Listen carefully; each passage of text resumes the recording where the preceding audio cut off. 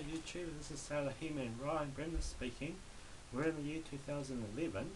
Apparently I've got 164 Mega Drive games, but not counting the Streets of Rage, PAL version, Streets of Rage, Japanese version, Street Fighter, PAL version, Street Fighter, Japanese version, like 164 games. I've got a list of the games I want to get for 2011. I want to try and get to about 220 Mega Drive games before the end of the year or earlier as possible. But these are the games I want to get this year in the Japanese version first.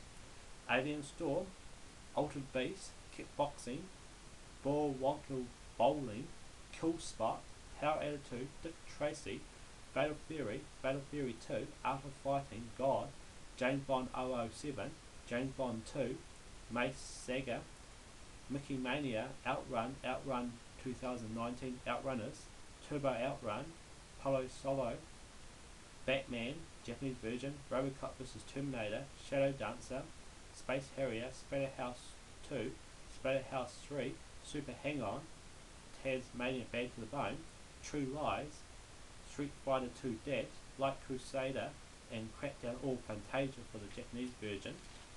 And then we'll go for the Genesis and PAL versions over there. I'll just get either. Day Before Christmas, Dinosaur Tale, Dinosaurs for Hire, Benjamin Bears, Blastmaster 2, Death and the Return of Superman, The Hulk, Last Action Hero, Mega Tornado, Mr. Nuts, Miss Pac-Man, Pac-Man Mania, Pirates of Dark Water, Punisher, Maximum Carnage 2,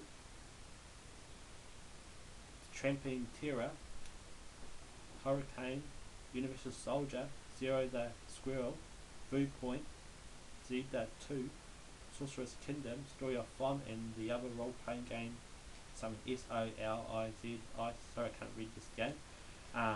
These are the games I want to get for 2011, but at the moment things could be put on hold for 6 months because I'm not doing my flower business, or I don't know what's going to happen because I might be working in Australia.